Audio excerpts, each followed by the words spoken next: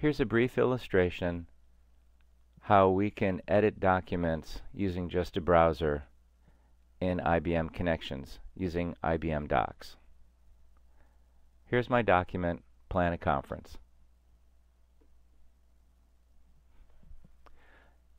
I could download this file and edit it using a desktop editor, but what I want to illustrate is how I can go in and edit that document using just my browser.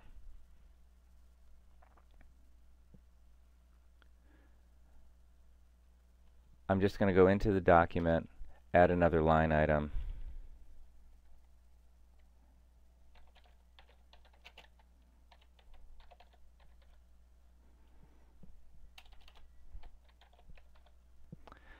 and I can save the document.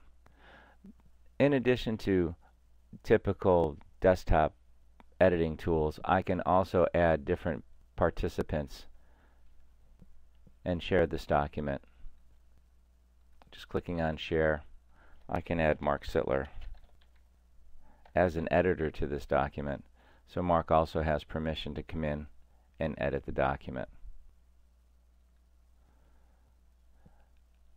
Right now it's still in draft, so I won't publish the document, but I'll just save the document.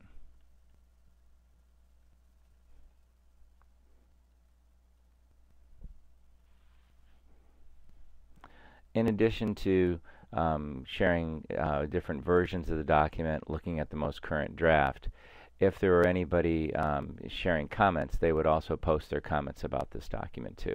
So this is just a quick, simple update to show you how you can integrate IBM Docs into IBM Connections files and allowing end users to edit documents with just a browser.